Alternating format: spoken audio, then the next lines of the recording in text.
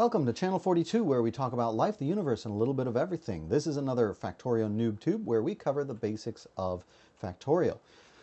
We're going to cover belts, and we're going to cover the not so basic but not so intermediate stuff of belts, because belts are pretty complicated. It's a real big topic, lots of discussion.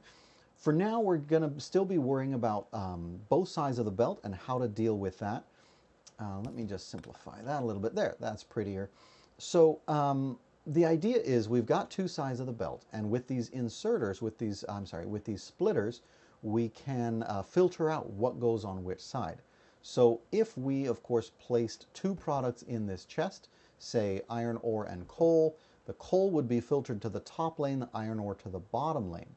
Now, in theory, that should work great. Let's take a look. We've got coal. Oops, let's not put all coal. Let's put 2 coal and 2 iron, and as they're being dropped, you'll notice that they go in a great predictable pattern. Problem is, though, that this right here, where the red is, that's a little bit of a dangerous thing, because this is assuming that the information or the raw material is only coming from one side. If you notice, as soon as we bring it from both sides, it's going to mess up, and it's going to put ore on the top lane. That's because there's nothing to tell the ore not to go on the top lane. If it's placed on the top lane up here, it comes through here and goes through the top lane over here. We get mixed, and that's not great, because our goal is to get one line of only coal and one line of only ore, so that this thing can continually be fed. If we continue and we get down to here, you'll notice all of a sudden this thing can't function because it has no more coal. And when it runs out, of course, we've got alt on, which I expect most people should. That's a standard practice. When it runs out, it will say, we have no more fuel. You'll get jammed up and everything else won't work in your factory. So the goal, let's go ahead and pick all of this up. That's holding F while you run along it. And what we need to do is we need to adjust how this outputs. We're going to use that T that I showed you in the earlier video and do something like that. So now when we drop all of the material, couple stacks of that, couple stacks of that, you'll see all of the ore, no matter what, is dropped on the top side of the belt. All of the coal is dropped on the top side. All of the ore is forced to go on this loop and doesn't have an option to go on the top side, always goes on the bottom side. Now, there is still a chance that we'll get backed up in here, but much less likely. If this whole spot fills up with ore, and we might see that here in just a minute, then no more coal would fit through, and vice versa.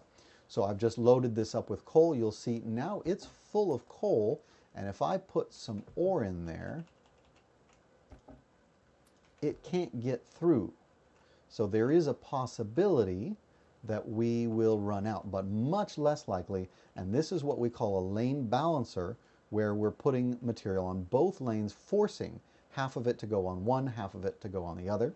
The other danger is if we get something like a copper ore in here accidentally, maybe we've got a combined ore field, it will go on the same side. Another quick point: to drop stuff on the ground, you just press the letter Z when it's in your hand. Pick it up, press the letter Z, and you'll drop it. The letter F does the opposite, and that picks it up back in your inventory.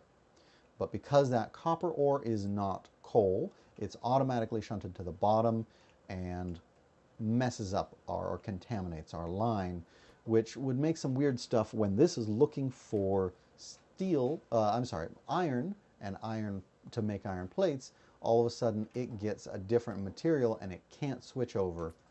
If we empty it, then it's able to switch over, but it gets a little confusing when you are mixing things like that. So generally, try and keep a belt to 2 products. It gets real confusing if you go to more, but of course, there's always an exception, and I just saw a video where one guy made a contraption to put 8 products on one belt. Go figure. Everything you can do with a Factorio is amazing.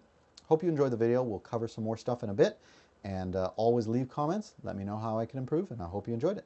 Thanks.